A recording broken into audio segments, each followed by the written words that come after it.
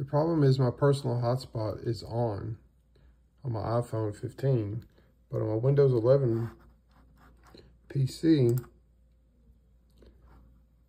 it's not being shown. It's not in the list. So you can play around with your Wi-Fi settings all day. It's not going to do anything. You can reset the Wi-Fi. It doesn't matter. Don't quit wasting your time. Very simple.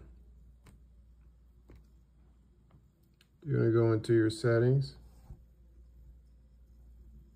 Let me show you that again. You're going to go into your settings on your iPhone. You're going to go into personal hotspot. And then you're going to make sure it's on, but you're going to scroll down to this thing called maximize compatibility. You're going to turn that on. Then you're going to come back over and you're going to click on your little network. And bam, there she goes. See that? You're welcome. Thank you for watching.